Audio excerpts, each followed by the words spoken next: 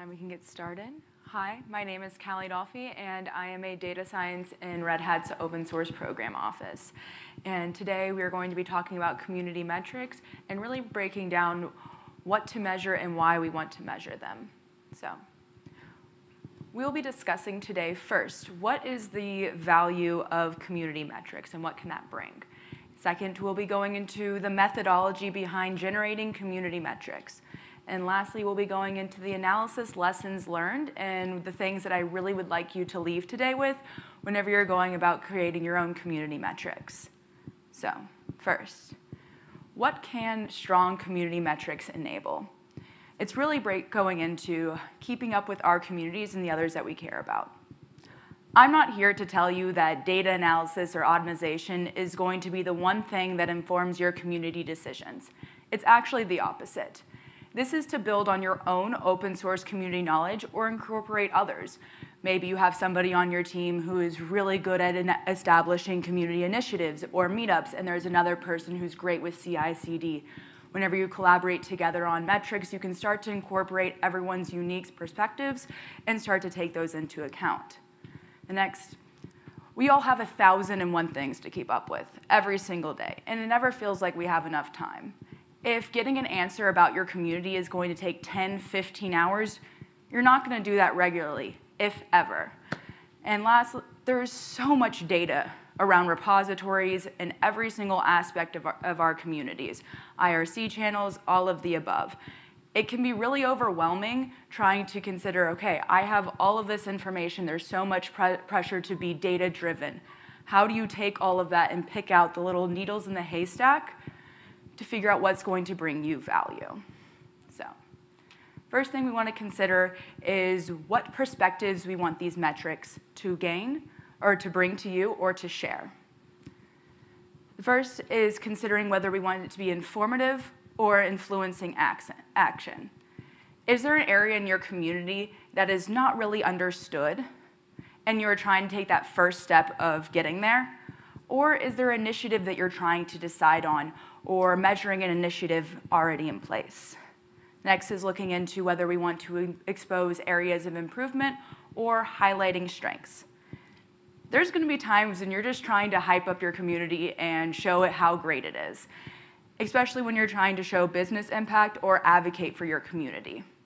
But when it comes to informing yourself and trying to decide what areas that you're going to improve, identifying shortcomings is where you're going to get the most value out of your metrics. There's no problems with highlighting strengths, but there's a time and a place.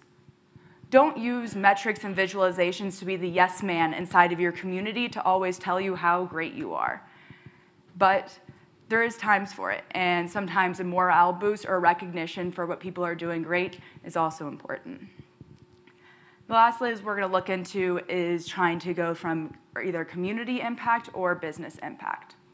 The languages that many businesses speak is numbers and data. And it can be incredibly difficult at times for advocate for your community without having this behind you for people to listen. It can be a good way to bolster your points and kind of, like I said, meet them where they are. But there's also, we want to show your impacts of your community in the open source ecosystem in general, or how the community aspect impacts your code. With all of these, it's not always an either-or situation of what you're going to get out of your metric, but framing what your goal is going to make it where you have a much more deliberate visualization whenever you're trying to establish your goals. Now we're going to take a little bit of a step back from just looking at community analysis to data science as a whole. When talking about general data science or machine learning work, some version of this workflow is what you're going to see people describe. For this presentation, we're going to be focusing in on that first step, codifying metrics, problems and metrics, with a little bit of a splash of the second. If we're looking at this from a data science perspective, this presentation can be viewed almost as a case study of these first two steps. And these steps are often overlooked. It's actually one of the main inspirations of this presentation. But the true value of your metrics can come right here. You don't wake up one day and just know exactly what you want to look into. So let's go into the true focus here, codifying problems and metrics. I know tooling is something that people love to debate, and I am one of them, but that is for another time. Come talk to me afterwards, and I would love to go into it. But we're really going to start to break down here.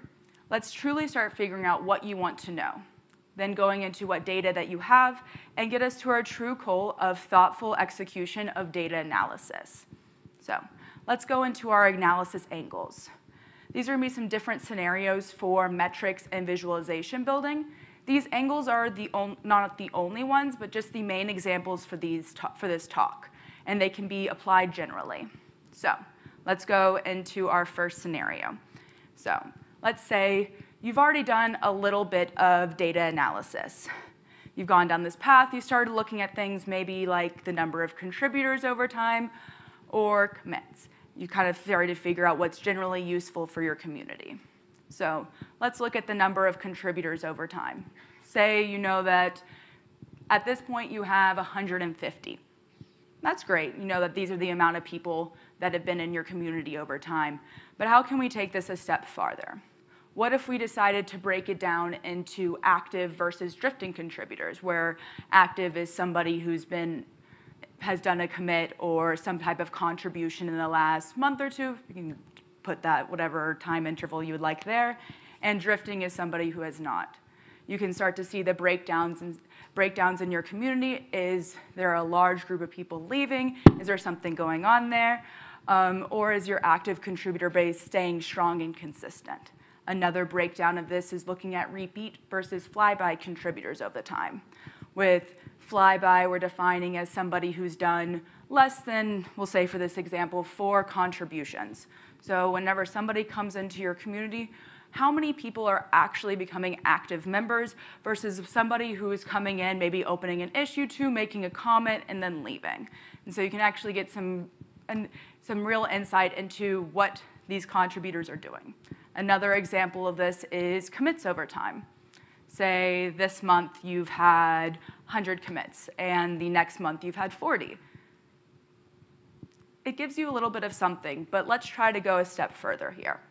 So what about the depth? We can look at the depth of commits over time. Maybe in those 100 commits, you've only had, I don't know, a couple hundred lines of code changing, saying that that's something you really care about is looking at lines of code. Versus that 40 commits was changing thousands of lines and many different files. That can start to tell you, do we need to put some more maintainers in here? Is there some analysis that we need to go into to make sure our code base is still stable after such a large amount of change? Another way we could look at this is commits by a subset of contributors. Is your repository deeply dependent on a small group of people? Is that something that is sustainable? Is that number that you're trying to change? This can really take from just knowing, okay, we've had 40 commits in the last month to some more deeper analysis and insight on your community.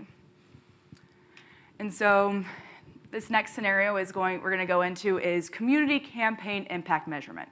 That's a lot of words. Let's break that down a little bit. Let's say that your community is trying to establish a meetup or some type of initiative around bringing in new contributors. How do you start to view your impacts and your goals around these initiatives? And these two steps actually feed into one another, and let's discuss why. Once you establish your campaign goals, you can start to determine what can be measured and to detect impact. With that, figuring out what can actually be measured can feed into establishing the goals of the campaign. It's easy to fall into the trap of being a little bit hand-wavy and not concrete with your goals, and that can be really hard to make knowing that substantially if your campaign is making an impact. Of an example I really like to go with here is some work that I've been doing with the Fedora community. They have a goal of doubling their contributor base by 2025, which seems like a pretty straightforward goal. But with that, I started discussing with them, what is considered a contribution? Is it just a code commit? Is it a website change? What actually counts for you? And where do you want to look at this? Is there only a subset of repos? Is there chat rooms, like what do you actually care about whenever it comes to doubling those contributors? And so defining what we want to look at can actually help going towards the establishment of this initiative, knowing how you want to go about this, where you want to bring your efforts. And so this scenario 3 is where we're going to be spending the majority of our time here, as a lot of the prior examples can be viewed as different parts of this workflow. This is a living cycle, and improvements and extensions can always be made. And whenever you get to that point, you can decide on whether spending time towards those improvements are worth going into deeper. I don't know about you, but I'm pretty big on the examples. We'll first walk through this as at a theoretical level and then go into an in-depth example. So, first step here is breaking down your focus area. And this is when you want to bring in the perspectives that we talked about earlier in this presentation. I like to think about this process in 3 parts. First, let's think about the magic 8-ball. I don't know if y'all ever had this toy as a kid. It was a plastic 8-ball, and you could shake it up and ask something like, am I going to win my softball game today? And it would give you some result, like absolutely or definitely not. And so what I like to think about here is, let's think about your analysis area. If you could get any answer right then and there, what would it be, whenever there is no limits? Once you have that question, that thing that you would really love to know, let's talk about the data. From your magic 8-ball question, what are any data sources that could potentially have to do with that question or more generally that focus area? And really cast out your net wide. I think that one thing that's really helpful in this step as well is establishing how accessible this data is. If it's repository data from the GitHub API, that's going to be a little bit more clean, a little bit more accessible. Or if maybe you're looking at your IRC data or some type of chat room, that's going to take a little bit more cleaning. Both are good to establish, but it's also good to take into account how much time and effort it is to get that data into the point where you can make analysis. And so now with the context of your data and your large-scale goal, what are some sub-questions that can be answered to bring you closer to that proposed 8-ball question? You're kind of taking in these questions and saying, okay, with this data, what can I answer directly? And they don't need to all add up together to get to your big grand goal. It's actually sometimes better not to, because if you're trying to piece together maybe 4 or 5 different visualizations, you're like, okay, this brings me to my goal. You really need to take apart the assumptions that you're making to say, okay, these all plus, plus, plus, plus equals that. So there's these things to take into account. So next, we're going to be going into converting each of those sub-questions into a metric. And this is a process that you would repeat for each of your sub-questions. So first, for each of the following proposed questions, first, you're going to want to select the specific data points needed. So even if you're saying, okay, all my GitHub data, are you trying to look at contributors? You're trying to look at issues, and what attributes of those are you trying to look into and want to integrate into your visualization or metric? The next thing you want to consider is, how do you want to represent this data? Is it a bar graph? Is it a percentage?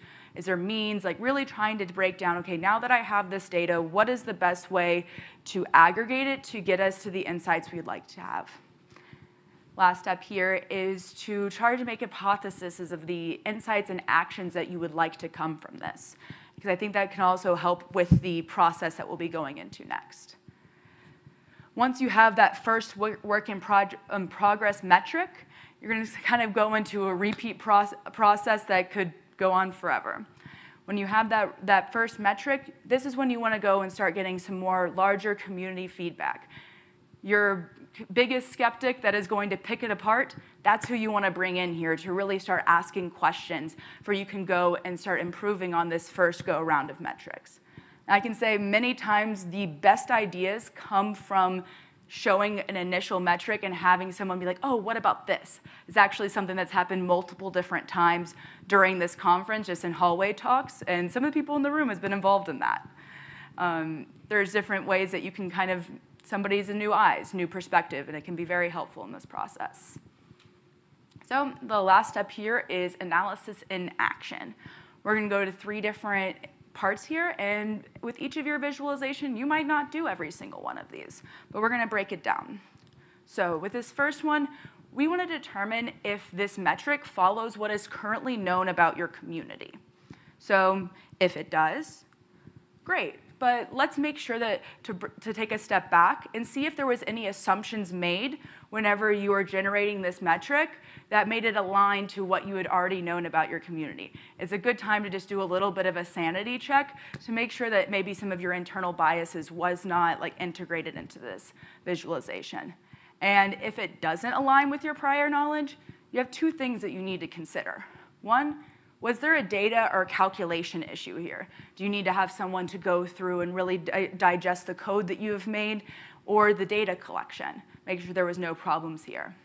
Or was this a priorly misunderstood part of your community? Is this something that is bringing in an entirely new insight, and you kind of have to take a breath and realize that maybe something wasn't known the way that wasn't exactly how you had known it before? The second part here is implementing community initiatives. Now that you've digested all of this data analysis, you can start to determine different community initiatives that you want to attack with the insights you've been given. And here's where you would want to determine measurements of success, a lot like how we went into in that second scenario. The last one here is observing community initiatives that have been informed by the metric or whenever you generated a metric around it. If there's a case where this impact is not observable, there's a couple things you might want to consider. One, are you measuring the right thing? Is there an initiative happening and there are impacts there, but you're not looking in the right areas whenever you're doing your analysis? Or is there a initiative strategy that needs to be tweaked a little bit to actually get the results that you're hoping to receive? So I just talked a lot about a bunch of high-level things. Let's go into an actual example of this workflow. So our example analysis area is going to be new contributors. I want to learn more about our new contributors and what their activity is. So first, I'm going to start with my magic 8-ball question. What do I wish I knew if I could get a straight answer right away? In this scenario, I want to know if people are having an experience that converts many to being a consistent contributor. So what data do I have that could go into this analysis area in the magic 8-ball question that I've proposed? For me here, I want to look directly at the contributor activity around repos with timestamps. That's kind of my data area that I'd like to go into here. Now with the data in our magic 8-ball question, let's break this up into subparts and see each of them to the end. With those couple of different parts, we're going to go question by question, just so we can stay on one train of thought. So one of the first ones, let's start with how are people coming into their community?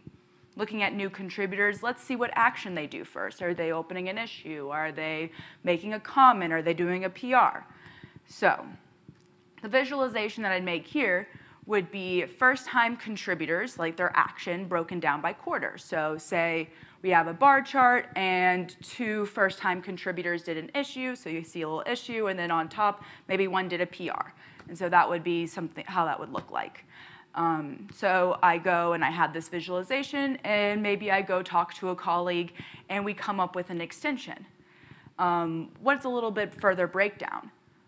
How about, what if for first-time contributors, we broke it down to see if there was a difference between the actions if somebody was a repeat contributor or a drive-by contributor. So you can kind of see those 2 graphs next to each other. Let's see if what people are doing when they come in when they're just a drive-by or a fly-by, or if they're coming in and becoming a repeat or active member, are those first actions different? And some potential actions that could be informed by this is maybe something along the lines of, does our current documentation support our contributors for whatever the top first action is by repeat contributors? Like whenever somebody becomes an active member, are we supporting what is the most likely first action? Is there a contributor area that is not common overall, but is a good sign for someone to be an active contributor? let's say in this example, PR is the most common for repeat contributors, but not for flyby. Could we maybe label good first issues in our contribution documentation? Would that be able to help? Or maybe adding some form of like a PR buddy for first time people opening a PR. These are different ideas here. We can go and break down another sub-question. Another one I came up with is, what is the conversion rate from first-time contribution, somebody make one contribution, to an active or repeat contributor? We'll kind of, since we went into repeat a lot in the last one, let's just go with active. And that is somebody, we'll just say, has made a contribution in the last month.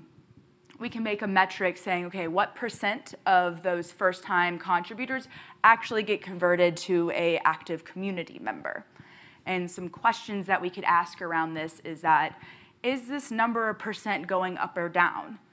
Is there something that we did in the past, maybe a year ago, whenever this number was higher, that we're not doing now? Was there an initiative that changed? Is there something that we can learn from what we've done in the past? Or is there a trend for the ones that are sticking around? Are they getting more communication from current members and support? Or whenever they're first time or early on community members, are their issues and PRs getting the attention quickly? And one last example we'll go through here is our code base really dependent on drive-by contributors? Maybe I want to see what number of what our contributions are looking like for each of the breakdown. And a real question we can look at here is just, is this a ratio that we like? Is there a lot being done by drive-by? Is there an underutilized resource that we're not doing our part of bringing in? So from here, we're going to start breaking down the analysis lessons learned and the scope that I would love everyone here to leave with today whenever they're considering doing community metrics. So first one that I will say is numbers in data analysis are not facts. We can make them say anything, and the internal skeptic should be alive as well, whenever you're looking at somebody else's metrics or your own. The iterative process of really considering how you're looking at your data is what's going to bring value. You don't want your analysis just to be a yes man of the beliefs that you hold. Take time to take a step back and truly evaluate the assumptions that you've made.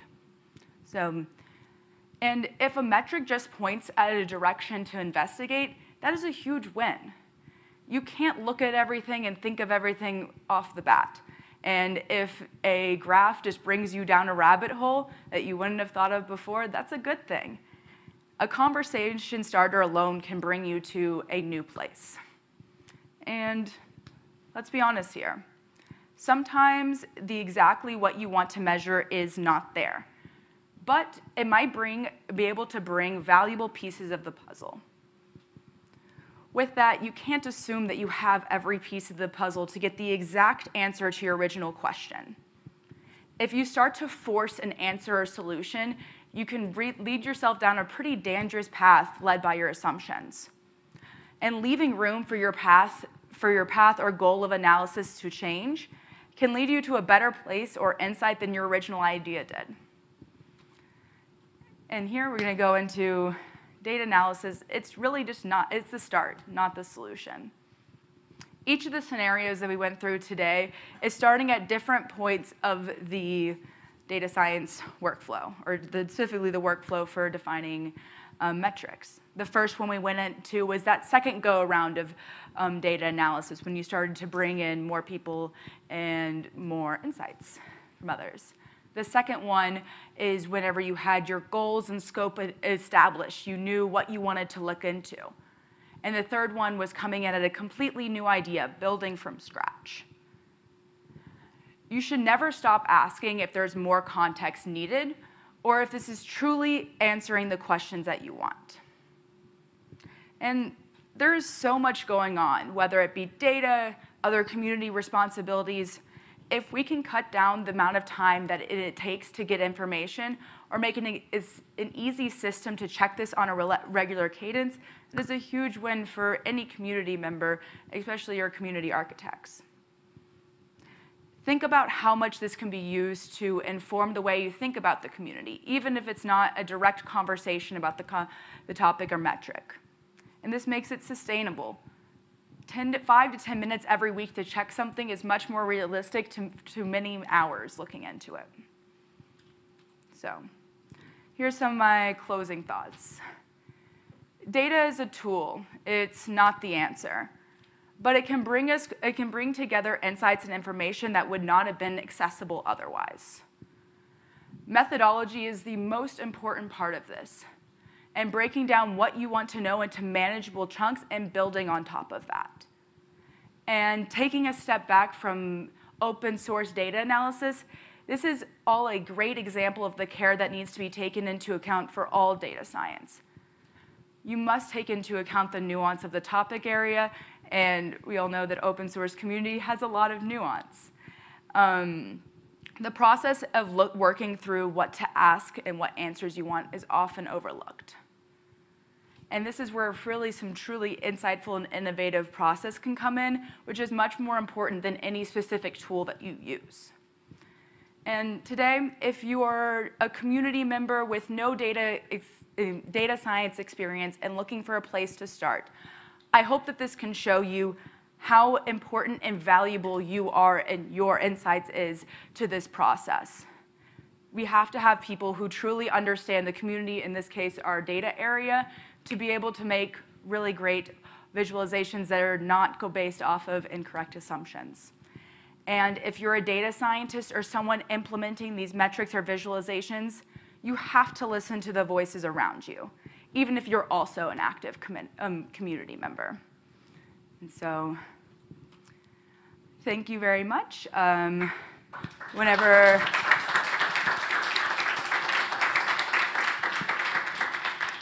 I'm going to put up on the screen as well some examples of actual implementations of some of these visualizations.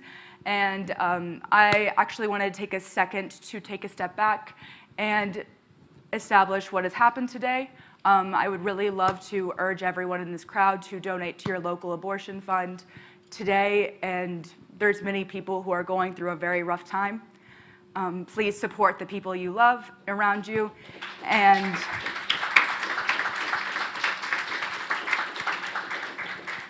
if you or someone you know needs help getting access to abortion today, tomorrow, or any day after, please reach out to me. Thank you.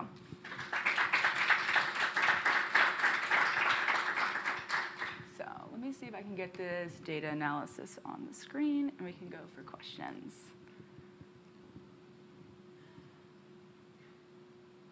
Actually isn't, it's dash. Yes, back to my argument that tooling, everyone's choice. But yes, opening up for questions.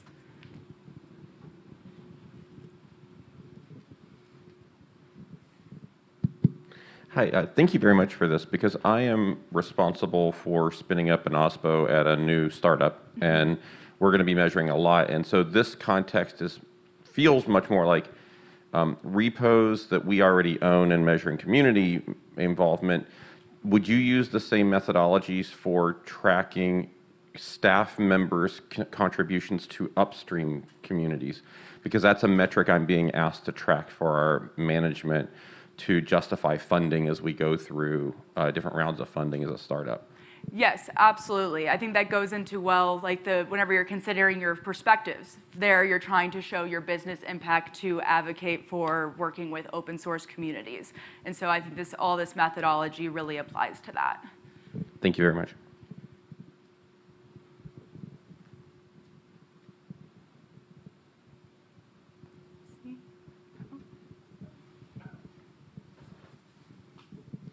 I think the data analysis that you've shown makes a ton of sense for like a single repository that you're trying to manage. Mm-hmm. For folks that are trying to aggregate across many repositories, what about this do you think changes? I mean, certainly the methodology is probably the same, but in terms of how you think about metrics, like a flyby contributor for the Linux kernel is probably very different than a random npm module. And so in aggregate, how are you thinking? How would you think about contributions in that view? Yes, so when building like a lot of these visualizations that I'm building, it's supposed to be used for multiple different sizes of communities. So here, I think it's important to, like I think the first example for the drive-by and contributors per quarter, having the ability to change what that threshold is really important. So for a smaller community, maybe 4 or 5 contributions would warrant somebody to be a repeat contributor versus maybe a really large one. That threshold is different. So I'd say that there's not going to be a one-size-fit-all for different sizes of community, or even if you're looking at different repositories. And so I think that's where the customization really comes into play and can make it a lot more valuable. Because even you might not know, even for your own community, what that threshold is that makes it in a table like this really helpful, and so having that ability to change can really bolster it. Mm-hmm. If you had to blend one, like instead of, like if I have 100 repositories that I need information on, looking at 100 different variations of this would be very difficult. Do you have any like, I don't know, like data science intuition around like blending that in a way that would make sense? Does that question? Yeah. So for this tooling that we've created, actually we have like a search bar above, which allows for, you could look at an entire organization, or maybe your repos aren't in an entire organization, but you can select all of them and see them, all that data grouped together, or you can start to deselect, so you can kind of see it, what does the entire aggregate look like, and you can compare it to like a singular repo. So I think that context can be really helpful, so you can see what the average is like, and then see when you break it down to maybe 1 or 2 repos, a small portion, what the differences are.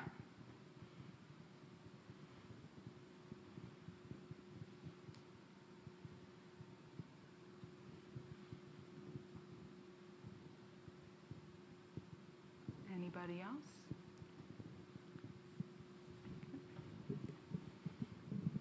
Thanks. This has been really great and got a lot of questions in my mind. But what came up most this morning was like, what are my magic 8-ball questions, right? And so, like 2 examples would be like something like where are people falling down in the contribution process, or how is it that how does an idea go from here to a feature that's completed on the other side? Like, who are the individuals involved in doing that, right? Like, who are the core maintainers? Who are the people that you need to make that thing go, and how you find that, right? So I'm just pausing that. Those are my magic 8-ball questions. Yes. Do you have any? Where would you begin for trying to parse through that, kind of come up with somewhere to go and chase for that? I think the next step there is really like going into, okay, what data can we look at around this is going to always be that next step. And it might not be something that you can come up with right on the spot. You might need to talk more to the community members around you, what data is available. And that's really where that brainstorming spot at the beginning is going to be you have to take that into account. And maybe it's a group of people who are community members, and you want to have somebody who has a little bit of data insight to help curate that a little bit. And so I guess like the next step there would be trying to determine what data is available.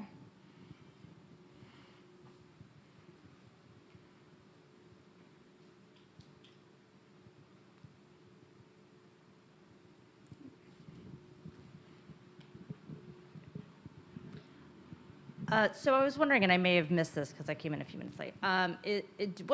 What suggestions do you have for a new program when data is so scarce? Do you have any thoughts on like what would be some magic 8-ball questions initially? That's a good question. So you're saying a new program as like an open source program offers, or new repos? A new program, like brand new office, brand new repos. Like we're doing this from scratch. What are the things that we should keep an eye on initially to build out a healthy community metric program? That's a really interesting question.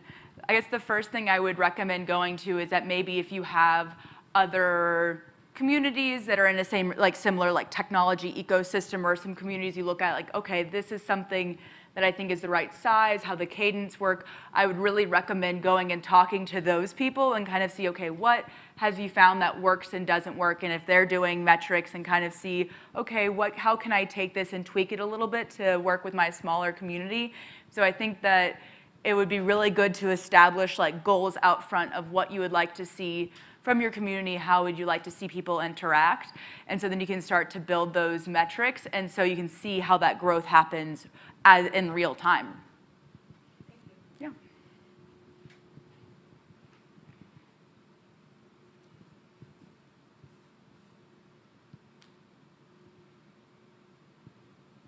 If there's nobody else, I wanted to give a little bit of a quick plug. If you are OSPO or a community architect or somebody who is trying to kind of take that first step to data analysis, you have your questions, but you're trying to figure out the tooling portion of it, please contact me. We're working on a project at Red Hat called Project San Diego, and we're really trying to figure out what people want to see. What are the visualizations that are important to their community, and we would love to help produce that and make some of these visualizations the ones that y'all would like to see.